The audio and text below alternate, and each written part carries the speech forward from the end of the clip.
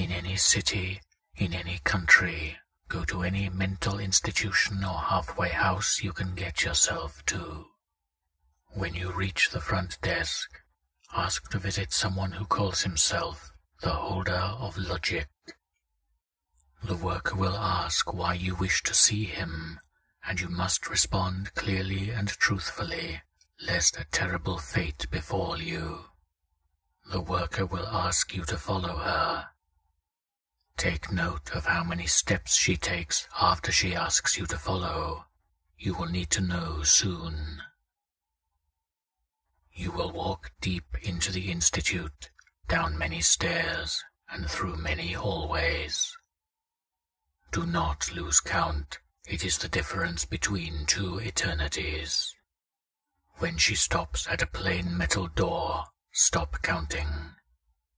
If the number is 538, step up to the door and knock 7 times.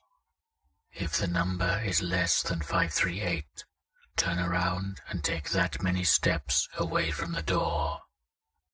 The worker will then come back for you and take you safely away from the building, and when you leave, you will not remember being there.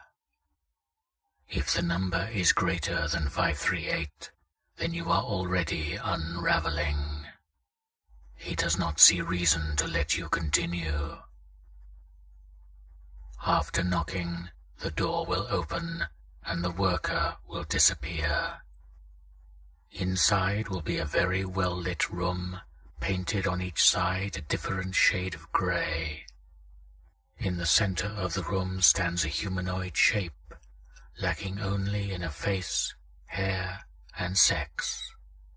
The shape lacks any distinguishing features, but it is easy to see clearly.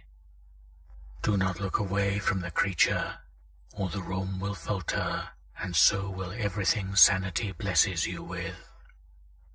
The creature will step forward and offer its hand. It will all make sense. He offers another tempting choice. Do not accept this gift, for then an uncanny wisdom will show you the error of your ways and destroy all you are, making you like the holder. Say very clearly, I do not wish this power, for it will chain me. The holder will drop his hand. It already knows the question, and as his hand drops, you will know the answer. Now, the hardest task. Close your eyes and believe that you are standing where you were when you asked the worker to see the holder. You must know for a fact that it is where you are standing, not in the grey room. If you do not have the willpower, existence will lose all meaning, and the room will be your eternity.